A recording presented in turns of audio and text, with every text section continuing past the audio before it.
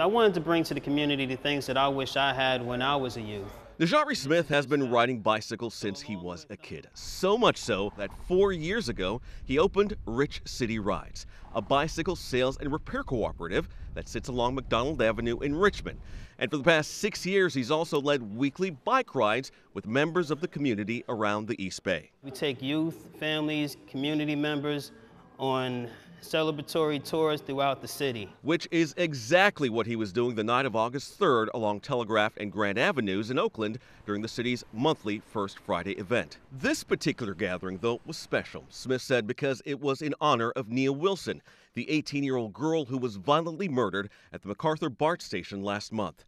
So he brought along a bicycle fitted with a sound system and speaker. I brought the music bike out several times, and it's always been very welcomed by the community and through the neighborhoods that we ride through. But he says that welcoming feeling quickly went south when he was approached by an Oakland police officer. I got off my bike, I put my hands in the air, say, yo, can you explain this to me a little bit more? And there was no discussion. Smith was arrested and charged with resisting arrest and violating the noise ordinance. Biking while black. Richmond Mayor Tom Butts heard of the arrest and fired off a letter to the Alameda County District Attorney's Office and Oakland Mayor Libby Schaaf requesting all charges be dropped. He essentially was thrown in jail over an entire weekend and hit with a $5,000 bond for playing a sound system too loud. Smith's attorney, Walter Riley, has always contended the charges need to be thrown out and wiped from his client's record.